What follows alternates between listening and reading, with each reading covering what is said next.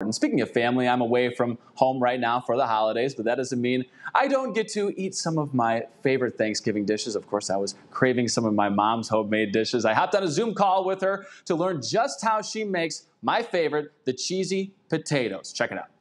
I'd like to welcome my mom onto the show. I can't be with her for Thanksgiving, unfortunately. Hi, Mom. How's it going?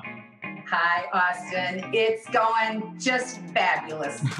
And we also have your help here. We can't forget that. We have Daddy Love hanging out right now. He's doing the camera work, so shout out, Dad. How's it going, Dad? Hey, Austin. Doing great. What you'll need for this cheesy goodness: a 2-pound frozen bag of hash browns, 2 bags of shredded cheese, 1 teaspoon of salt, a dash of garlic salt, 16-ounce sour cream, oops, there you go, 1 can of cream of chicken soup, 1 yellow onion, and 1 stick of butter. The first thing you need to do is turn your oven on to 350. Ooh, that's a good call. All right. Okay. Ooh, boom. Next, combine the ingredients starting with the soup. It's just 1 can, and then we need... Mine is very creamy. It's hardly coming out here, Mom. Oh, You need a spoon there, pal. yeah, use All right. a spatula or something. Oh, dear. We might have a problem. Next, add the sour cream. How much sour cream? The whole container, it's 16 ounces. The whole container. Mm-hmm. No wonder I gained 5 pounds after eating Thanksgiving. From there, just add the rest. A diced medium-sized yellow onion, salt, garlic salt, stick of melted butter, 2 packs of cheese. We never said that we had healthy Thanksgivings at the Love House. No, this is not the healthy dish. And finally, frozen hash browns. Do a little bit at a time, hon. Otherwise, it's hard to do. Now, Too late. Oh, Let that bake for an hour and a half at 350.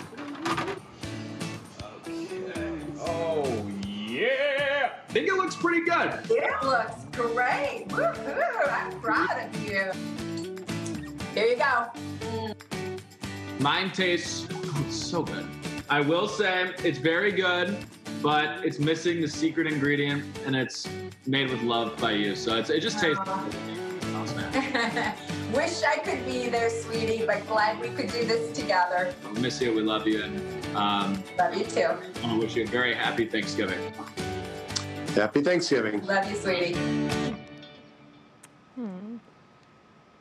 Oh, so much fun being able to do that with my mom. I had to kind of convince her a little bit to share that secret recipe, but after she got going. But oh my gosh, I was blown. I've had this every year, and I've just never thought about it. Just like my mom makes it, you know. So probably about 10,000 calories. So if you're on a diet, which I don't think necessarily exists on Thanksgiving, start the diet tomorrow.